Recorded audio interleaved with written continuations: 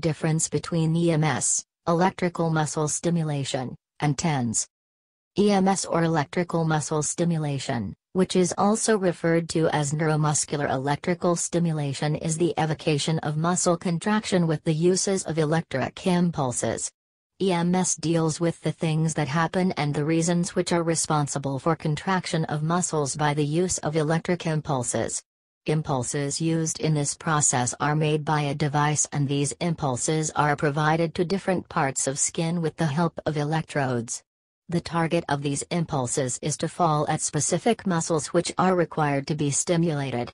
These impulses are copied through the potential actions which are provided through the nervous system of the human body, which causes contraction of the muscles in the required portion of the body. Electrodes used in the process are most of the times different types of pads that can stick on the surface of the skin. EMS is used as a therapy as well as a training process of muscles. Sports training have been seen a number of times taking help from EMS, and a number of writers have referred to EMS as a technique for sports training. These EMS machines in most of the countries, especially United States, come under the control of the Health Administration.